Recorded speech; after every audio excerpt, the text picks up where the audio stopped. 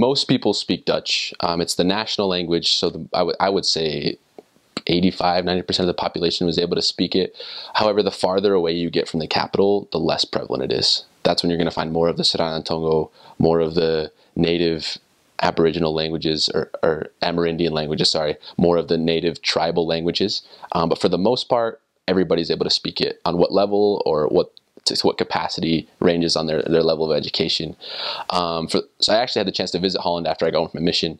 And we also had several Dutch elders and a Dutch senior couple that served with us. And there's really not very much difference in the language. The accent is really, really different. I can't really do it because I don't have a Dutch accent. But one of the big accent differences is in Dutch, W's are V's. So you could say wij zijn dankbaar, like we are thankful, wij zijn. But in Suriname, the V's are still W's. So they'd say it, wij zijn dankbaar. And that was really hard for the Dutch elders to hear. I mean, it was kind of painful to the ear just because it wasn't normal and they thought it was improper and then it wasn't right. And for some reason, I thought I had to keep my Dutch accent even though I was in Suriname. But that was probably the major differences, that W's were W's and W's were V's for Dutch people. But for the most part, it's not too different between the two countries. And most people speak it just fine. I would say Dutch was hard for me because it's similar enough to English to kind of understand it, but yet it's different enough to make it difficult. Grammar is generally set up where you have the subject at the very beginning of the sentence, a verb, everything else that's in your sentence, and then a verb at the end.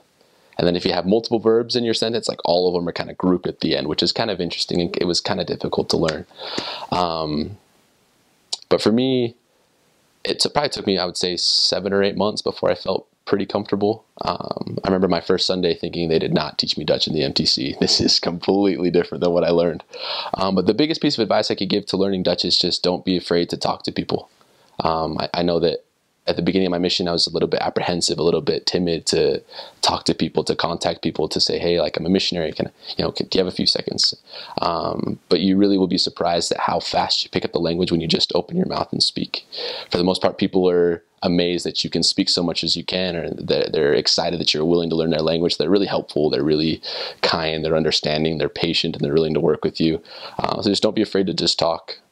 Don't be afraid to make mistakes. Don't be afraid to sound a little bit like a fool and be corrected by members or by investigators or by contacts on the street, and you'll learn it quick.